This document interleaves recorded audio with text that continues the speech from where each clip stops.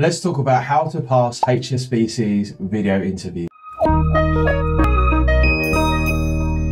What's up guys, it's Mike from Job Ready English. Welcome to another video in the Pass the Interview video series, where we break down the interview processes and most common questions for the world's most famous companies to help you get hired. So let's get into it. Today we're going to talk about HSBC. HSBC is the second highest ranked bank behind JP Morgan in the Times Top 100 graduate employers, and is going to be looking to hire about 600 graduates this year. The Hong Kong and Shanghai Banking Corporation is 156 years old, serving over 40 million customers in 64 countries. HSBC recently hit the press due to the fact that they publicly said that they would support China's stance in Hong Kong and all the troubles that have happened over there. And also more recently, the fact that they said that they would let their workers work from home on a Friday and do Zoom Fridays. So I guess that's something. One thing I really find attractive about HSBC, and this has been true since 2018, is that they have followed PwC in setting up a new headquarters in Birmingham. They actually invested over £200 million in the West Midlands, and they have 2,500 staff now based in Birmingham. This follows the likes of Bank of America, JP Morgan, Morgan Stanley, and a lot of banks who have gone to places like Dublin, Chester, Glasgow, and have outsourced some of their back office operations, because it's a really great opportunity for graduates who don't want to go to London. Quick fun fact, HSBC's head offices are always designed with feng shui principles in mind. The two golden lions called Stephen and Stit, which sit at the mouth of HSBC's UK headquarters in Birmingham, are there to enable the correct flow of chi or energy to come through the building. So let's talk about HSBC's video interview. This video is going to be a little bit different. I just want to warn you, because to be honest, when we had a look and did a research into what different candidates were saying about the process, they said a lot of different things. Some of them said they had a short hire view interview. Some of them might have had an hour-long interview. Some of them may have had a telephone interview. So as ever, it's up to us to really present good information, high quality, that is helpful for you. So what I'm going to do today is that I'm actually just going to pick out a series of questions that I found that either highly likely or something for you to think about. And I've actually picked out 9 questions for you today. 6 questions I'm going to cover in depth. And this is going to cover motivational and SJT style questions and 1 competency question. And also I'm going to talk about 3 technical questions to think about related to this role. Now, any of you who have watched our videos before will remember in the video that I did about JP Morgan and Barclays that a lot of the banks now are altering their interview processes, or at least they have been for some time, to be specific to the role, and the same is true of HSBC. So make sure that you're aware of that and that you know to expect that. Right? So let's talk about the questions. If you're wondering about how to prepare answers for questions, how long should I speak for, how much should I write, I would aim for 2 minutes. That's a good safe bet, and that's about 250 words. Good news for any of you, if you're sitting there thinking, do you know what, I really struggle to write scripts, I struggle to write answers, we've got just the thing for you. We've recently released a series of templates and sample answers on our brand new Gumroad store, and you can buy these all for less than the price of a takeaway Domino's pizza. The reason why we released these templates and sample answers was because we had so many students ask us about, how can I write this question? The problem that you have with a lot of videos that you watch today about interviews is they will tell you kind of robotically what to say. Whereas the way that we tend to approach these types of questions is things to think about, how to say it and why you should say those things. And those templates are going to be a massive help to you, and they're going to really cut down the amount of time it takes for you to write out the perfect answer. So check us out on Gumroad. Okay, so let's get into those questions. For those of you who have watched the video before, it's going to be no surprise. Yeah, boy. If you're enjoying this video, please guys, smash that like button, drop us a comment about what video you'd like us to do next, and make sure you subscribe to the channel to get new videos every week to help you get hired. So the first question is obviously going to be why HSBC? So if you're thinking about why HSBC, please don't give out a generic answer. you would have already heard some good facts that I spoke to you about, like that they have over 40 million customers, that they operate in 64 countries, they're 156 years old. How do I know that these are good facts? Because I can't say them about anybody else. So a good way to think about this is to think, what are 5 facts that I could only say about HSBC? And more importantly, what are 5 facts that are really interesting to you? I spoke to a wonderful young man who booked one of our hourly sessions, which you can do down below in the description. And he was talking to me about going to work for JP Chase in the United States. And we were talking about his answer for why JP. He said, "Do you know what? I sound a little bit flat. I sound a bit like I'm reading out a list." And I was like, "Yeah, do you know what, dude? Because you're not interested in what you're saying." And actually, when he got to a certain part, when he talked about diversity and what JP was doing there, I heard his tone of voice go up. And as soon as I heard that, I knew that he was interested in what he was talking about. So don't just list out those 5 facts, make sure it's something that is interesting to you. Question number 2, why this role? Of course, they're going to say to you, why do you want to work in investment banking? Why do you want to come and work in risk, in operations, in right? So how do we prepare for this? So this is a 2-fold answer. Number 1, explain what you'd be doing. Time and time again, I deal with this with candidates who book sessions with us. They'll be like, "Oh, I want to do this job because it's good and I get paid a lot and blah, blah, blah." I just think, dude, come on. That's the same as everybody else. You don't want to be giving the answers that are the same as everyone else. So first of all, what would you be expected to do in this operations role at HSBC? Well, I'd be working to support the traders, reconciliation of statements, signing off payments, right? That's the first half. So anybody watching you in that video is going to go, "Oh, do you know what? That guy's cool. He knows exactly what he's going to do." What's the second part? Well, you're going to talk about the skills that make you good at that role, whether that's attention to detail, numeracy, the fact that you're good at Excel, whatever that may be.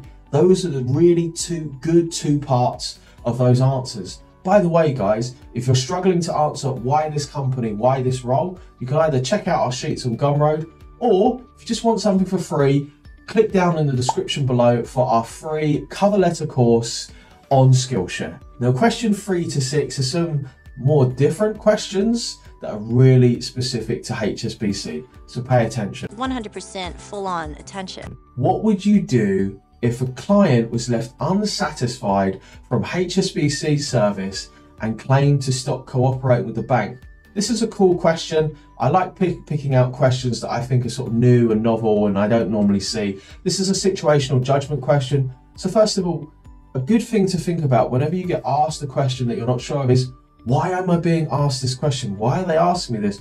Well, really, this is about customer service and resolving conflict. So how am I going to break this down? Well, first of all, if a client is unsatisfied with the service, I would want to call them and say, "Hey, Dave, I understand from your email that you're really unhappy about the service that we provided. Can I just ask why? Can I ask what is it that we've done that has left you so unhappy? I just want to listen to you to make sure that we can improve our service. If not for you, then for other customers." That gives the client, the customer, the opportunity to essentially vent their frustration. You know when you get really upset and you just want to go and vent down the phone? That's exactly what we're doing here. So we give them the opportunity to vent. We listen to them. We're studious in what we're doing. We're not trying to correct the customer. We're not trying to say, well, actually, you need to stay with us because of X, Y, Z. We just need to listen to them, right? The next thing that we're going to do is say, okay, listen, Dave, I completely understand that the way that we process those payments was slow and is something that we need to rectify. So what I'm going to do is I'm going to go away and speak to my manager and see if there's anything that we can do to make sure that that doesn't happen again for you, because I know how crucial it is to process payments quickly for your business. For example, right? It could be many, many different things, but the point is you're trying to say to the customer, I hear you, I want to offer you a solution, and I want to show you that I care about you and I want to do something about that. Now the customer can still leave, but the customer is not less likely to leave if you say, please don't leave me, right? That's not going to be effective. The customer wants what they want and you want what you want. So in order to bring those two things together, you're going to need to be able to listen to what they're saying. Then you can come back, send them an email, whether that be something else, another service that you can provide, but basically dealing with their problem. Because change, well, think about it, right? Think about who you have your bills with, your phone with. Even if they're not great, most people don't want to change because it's a pain in the bee. It's a pain in the bee to change your telephone provider and all that kind of stuff. Exactly the same thing here. Question number 4. Describe why it is important to build relationships between colleagues from different departments. I love this question. I've seen this question before. PwC used to ask this question quite a lot. It was about relationship building. Well, why is it important? And is this a strength question or is this a competency question? Well, to be honest, it could be both. It could be like, well, it's important to build relationships with colleagues from different departments because HSBC is really big. So each of us has our own individual piece of the puzzle or information that we have on a client, but only by communicating holistically, making sure that the channels are open and really understanding the needs of our customers and what they're going through, can we deliver really great service from the bank as a whole? Cool. That's how we'd answer it as a strength-based question. What about a competency-based question? Well, we'd provide an example. Maybe when we had to deal with different people from different departments. And this can be in any job, could be in a fast food job. I used to remember when I used to make burgers at KFC, it was my very first job because I wanted to buy a Nokia 3310. My mum said, I'm not paying £100 for a mobile phone, go and get a job.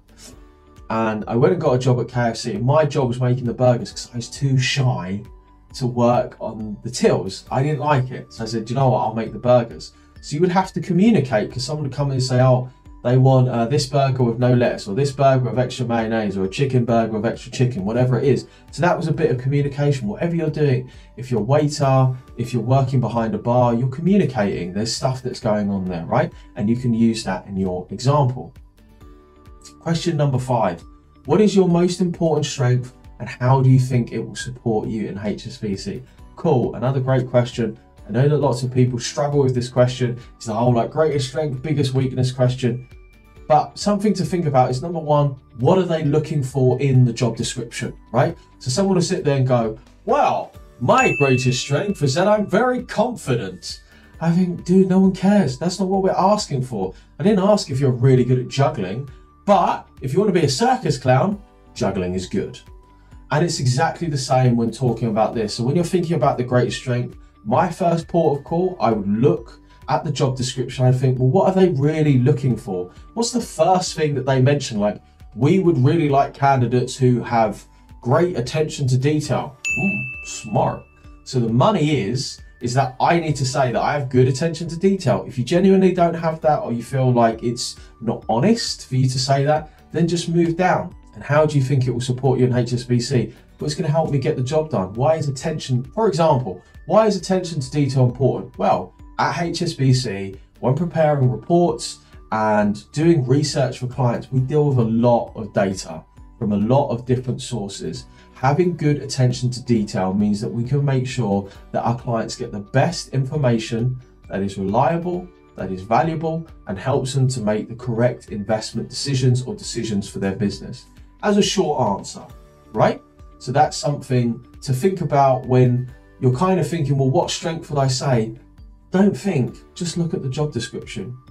And finally, question 6, how would you feel about working with new colleagues and how would you approach building a successful relationship with them? Again, great question, because that's exactly what you're going to be doing, right? Everybody's been the new guy at work. I can remember my very first job when I graduated from university was at a construction company and I was bricking it.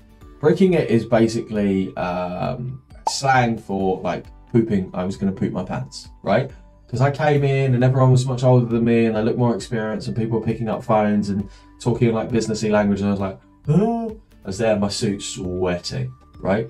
And basically what I did was I just started to get to know people and just sort of say like, hi, my name's Mike, I've just joined, like, who are you, what do you do? If there's anything that I can do to help you, just let me know. So I just went around and I was just generally friendly to people. Not everybody had the time for me because they were busy, right? And that was the thing that I kind of learned. It wasn't about me, it was just about the fact that like, I've got 3 quotes to get out before 11 AM, go away.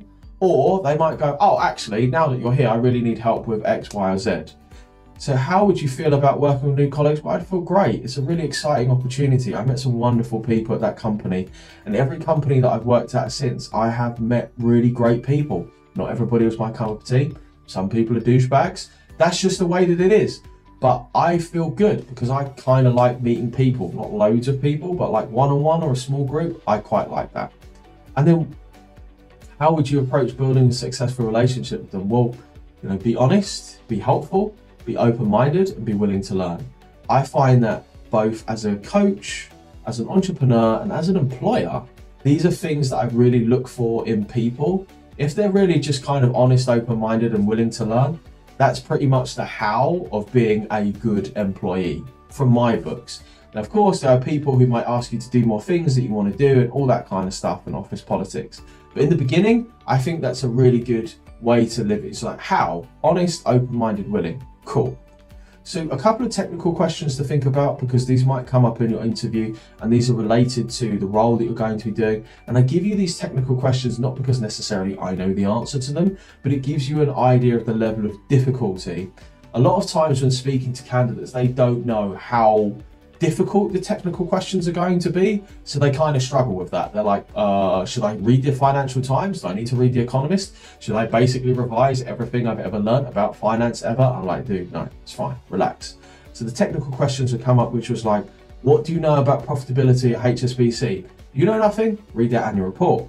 Why is it important to focus on financial goals? Annual report. Name 3 current trading risks, Bloomberg.